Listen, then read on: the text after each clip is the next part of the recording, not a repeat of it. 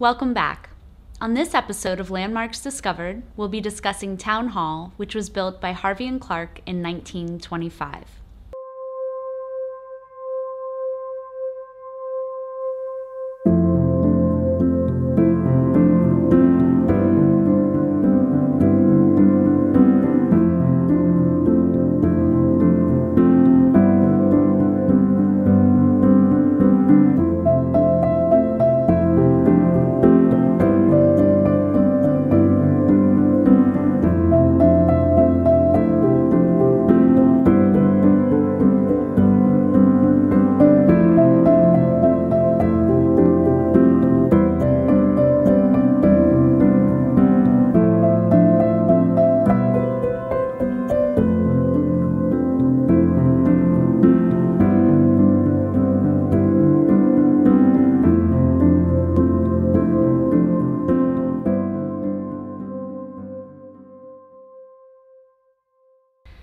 Harvey and Clark was responsible for many of the municipal buildings in Palm Beach and also in West Palm Beach.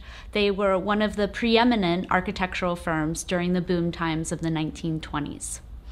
We can see many of their buildings not only in the Town Hall Historic District, where Town Hall is located, but also in the city of West Palm Beach. So the Buckley Building, which is actually located right across the street from Town Hall, was built in 1927. And we can see a lot of the detailing is similar between the two buildings and a lot of different cast stone ornamentation that really connects the buildings. We also know that Harvey and Clark designed many of the buildings in downtown West Palm Beach, including the Como Building, which was the first skyscraper in the area.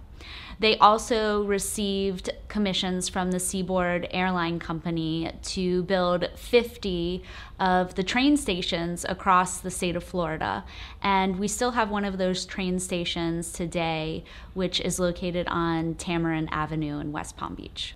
Henry S. Harvey graduated from the University of Pennsylvania in 1914, and in 1921 he formed an architectural partnership with L. Phillips Clark.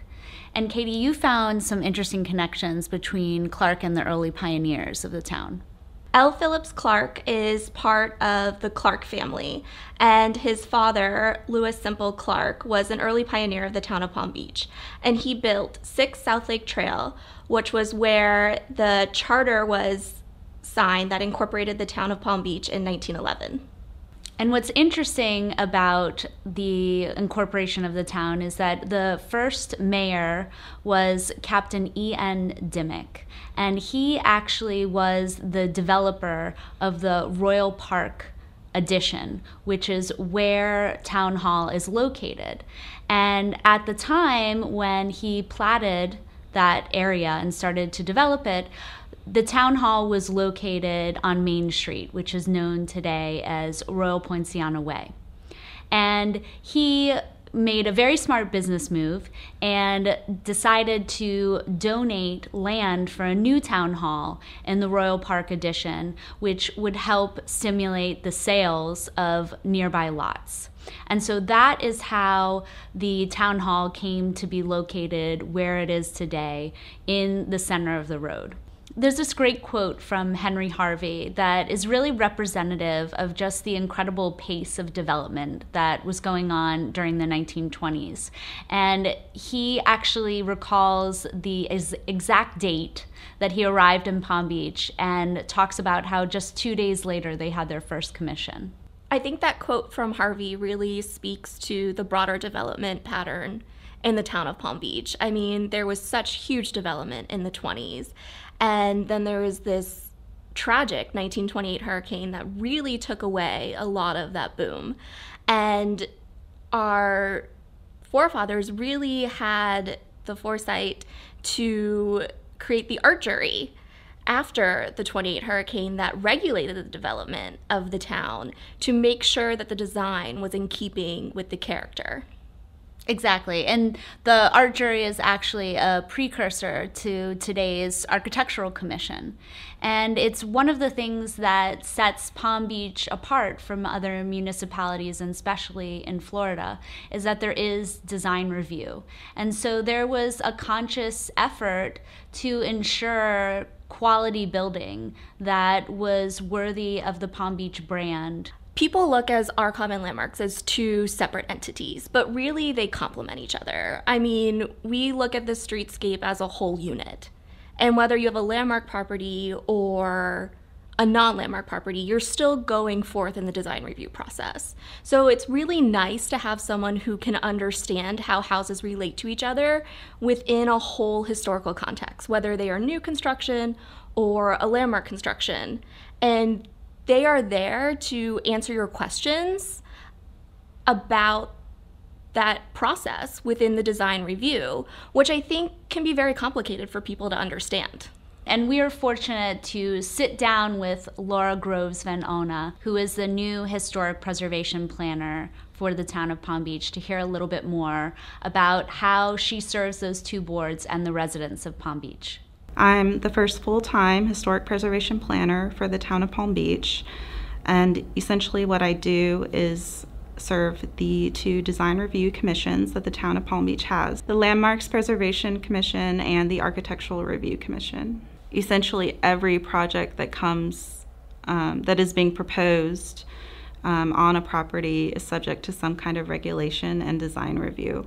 And that design review either comes in the form of the Architectural Review Commission or the Landmarks Preservation Commission. The difference is the Landmarks Preservation Commission reviews properties that are formally designated as landmarks. And with that designation, they receive an extra level of protection whenever projects are being brought forward. You look on page 9 of the original comprehensive plan for the town of Palm Beach. Page 9 is titled The Plan, and on it, it says, "A desire to preserve and to enhance the charming character of Palm Beach is the keynote of the plan." And essentially, I feel like that's what I'm here to do, to basically help preserve and enhance the character, the charming character that already exists in the town of Palm Beach. So preservation is about taking a moment of pause. It's about taking that moment of pause to briefly consider what is being proposed, how is it going to affect what's already existing, and how can we optimize what's being proposed so that it will enhance and not detract from the historic character of a property. Places preserve, whatever character they can that defines them.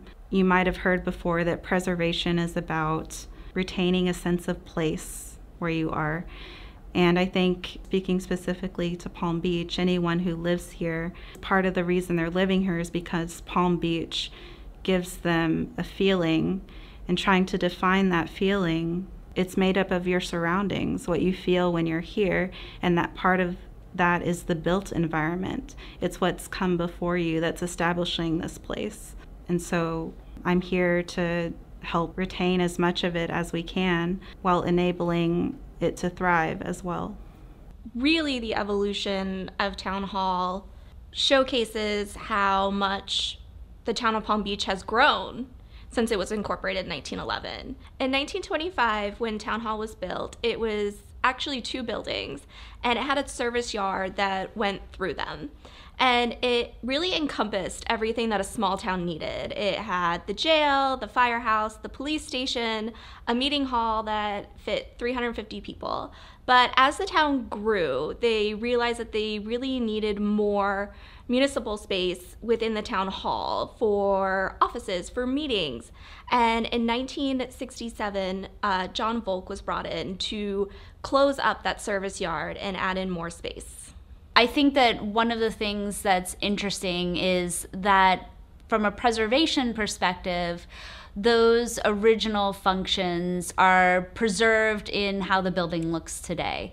For instance, there is a door that was the entrance to the original jail, which is on the west elevation of the building, or west facade, and it's directly across the street from Earl E.T. Smith Preservation Park, which is a park that the Preservation Foundation constructed in 1989 in honor of our first chairman, Earl E.T. Smith, who also served as the first full-time mayor of the town.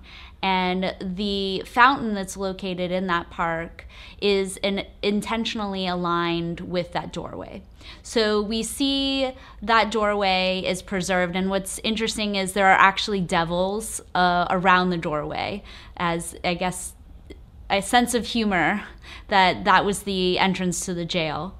Another original feature of Town Hall that's been preserved are the garage doors to the former fire station. And we see those on the north elevation, which now fronts the park at Memorial Fountain.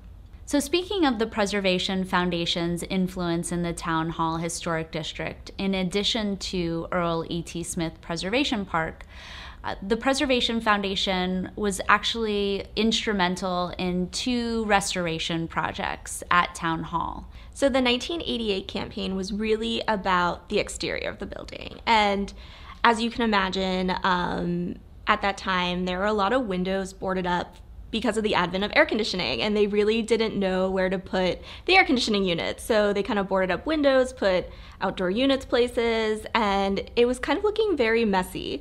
So they really focused on the exterior in 1988, and the foundation raised around $600,000 to really bring the historical details back to life. The foundation's campaigns in 1988 and 2009 raised over $1 million for Town Hall's renovations.